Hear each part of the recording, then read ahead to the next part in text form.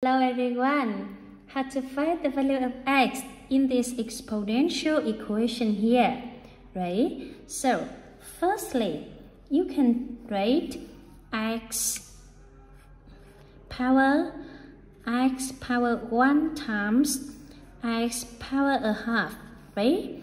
And so here is the same, you can write x power 1 times x power a half, yes?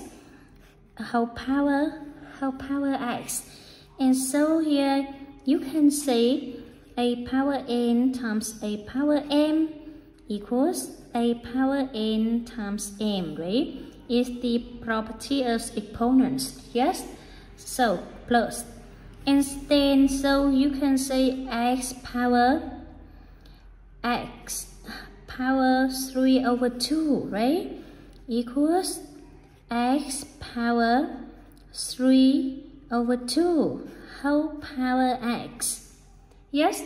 And so here you can say a power n whole power m equals a power n times m is the property of exponentials rules, right? So in here you can write that x power 3/2 equals x power 3/2 times x, yes? And so next one, you need to taking logarithms on both sides, taking natural logarithm on both sides. So we can write logarithm of x power 3/2 equals logarithm of x power 3/2x, yes? And then we can also have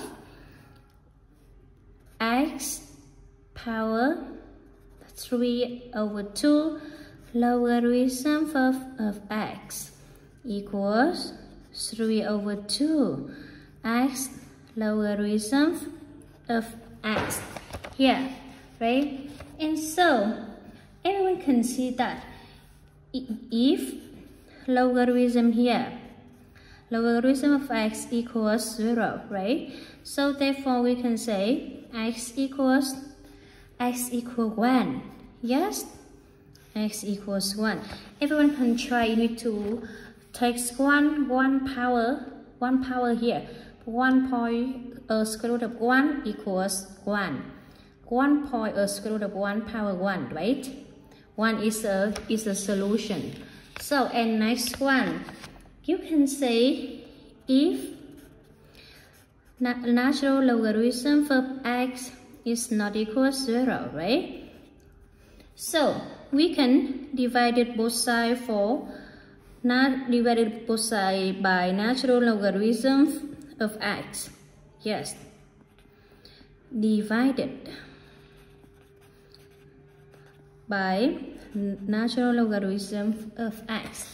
Therefore, we can have here, you need to natural logarithm of x out, and then we can say x power 3/2 equals 3/2 times x, yes?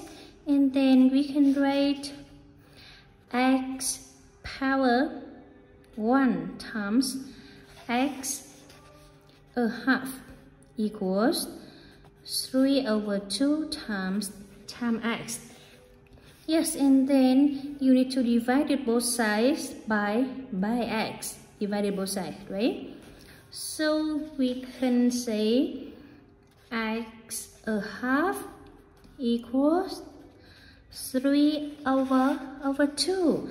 So you can write x equals, yeah, square of 3/2. And so it equals 9/4, yes? So we have two solutions for that, x equals 1 and x equals 9/4. Yes. Thank you for watching my video. Don't forget to subscribe my channel. Love you all. Bye bye.